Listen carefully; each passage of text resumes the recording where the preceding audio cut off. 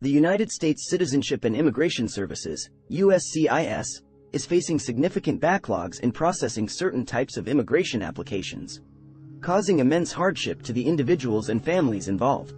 To address some of its most severe backlogs, USCIS is building a new service center. New Service Center.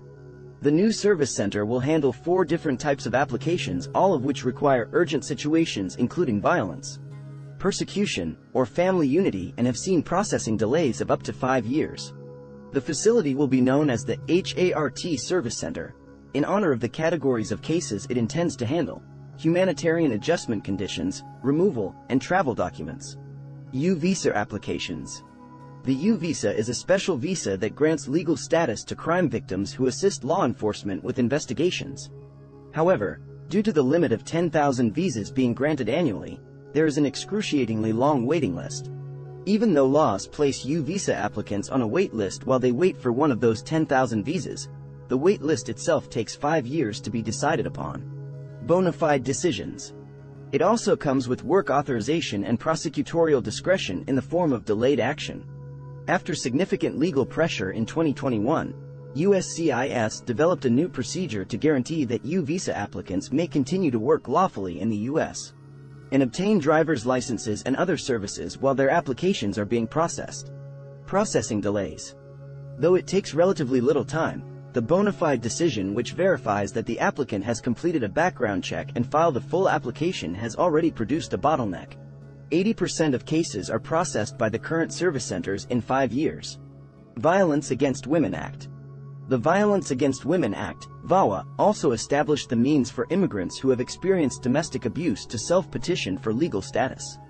This enables survivors to remain in the country, work legally, and qualify for citizenship without depending on a spouse or other relative who could be abusing them or shielding an abuser to file a petition on their behalf through family-based immigration rules.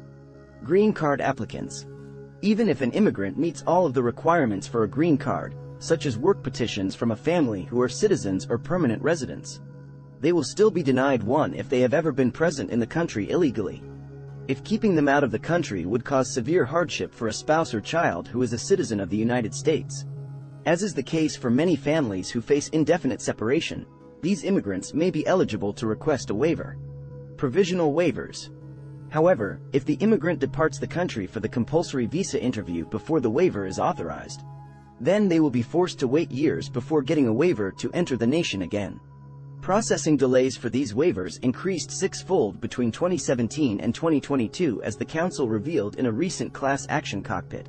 Over the previous 5 years, 80% of these exemptions are decided by USCIS at 2 service centers, one of which takes 3 years and the other 3.5 years to complete. Family reunification petitions. The possibility to bring your spouse and children to the United States is one of the advantages of receiving formal asylum or refugee status. A year or greater is now the standard wait time for immigrants who have been granted refuge, in addition to the backlogs that plague the asylum application process itself. Similar lengthy wait times are applied to those who enter the country with refugee status. The lawsuit. The adjudication of 80% of applications is taking more than a year at one of the 2 service centers now processing these forms, while it is taking over 2 years at the other. The delays not only increase the risk to family members who might still be targeted and persecuted in their home countries while waiting for permission to join relatives in the U.S., but they also prolong the suffering of those who have already endured both persecution in their home countries and the stress and trauma of fleeing to the country and waiting for asylum there. Summary of the video. The new HART Service Center is expected to be completely operational by the autumn of 2024, according to USCIS, and more information about how it will function will be released soon. The immigrants caught in these appalling backlogs shouldn't have to wait so long to experience significant changes. These are by no means the only application categories on which USCIS has lacked horribly during the past 5 years. In lawsuits like the Council's one about the Temporary Illegal Presence Waiver, immigrants and their attorneys are increasingly turning to federal courts to expose the agency's shortcomings and compel USCIS to take action. A step in the right direction would be to increase capacity by opening a new service center, especially if it does not count for a brand new building. Yet, the agency has a great deal of work to do before the immigrants who are depending on their choices to organize their lives find its performance to be acceptable at the moment. The delays are so appalling. Thank you for watching. Please like the video if this helps you. Subscribe the channel for future updates on U.S. immigration.